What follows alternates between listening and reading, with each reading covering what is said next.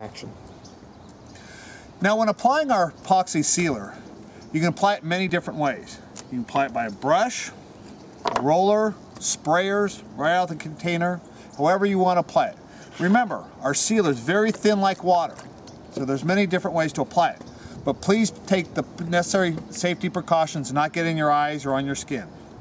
Now, when you go to apply the sealer into a rotted area, all you need to do is take off the loose dry rot that you can with your hands or a wire brush. You don't need to sit there and gouge it all out.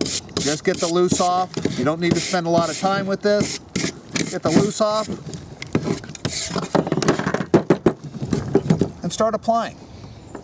In this application, we're going to use a brush. And we recommend you use cheap throwaway materials such as this tip brush. Or if you want to use nicer equipment, which we don't recommend, we do have a cleanup for cleaning up unnecessary spills or equipment that you'd like to keep. Now, again, when applying the sealer, it's very thin like water. And what you want to do is keep saturating the wood with as much as it'll take. And you can watch it soak right in.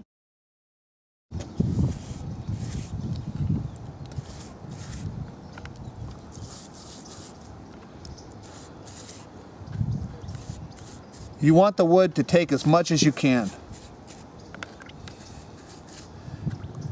And because our epoxy is different from any other brand on the market, it will penetrate deep into the wood, encapsulating all the fungus and spores and ensuring that it's cut off from the air and the moisture and rehardening the wood to usefulness again as soon as it cures up. What you're looking for is that nice wet look. Now this may take a few applications, but keep putting it on, putting it on, putting it on till it just cannot take any more. Now one of the key elements of a piece of wood, if you can, to pay special attention to is the end grain. This is where wood is going to absorb the water the most. This is where the sealers go right into the wood. Here you want to pay special attention as much as you can.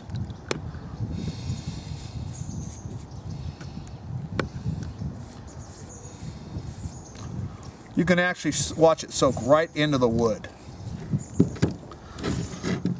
Now again, you want to keep putting it on until it has a nice wet look. Almost like a glaze look. And again, if you can, pay special attention to the end grains.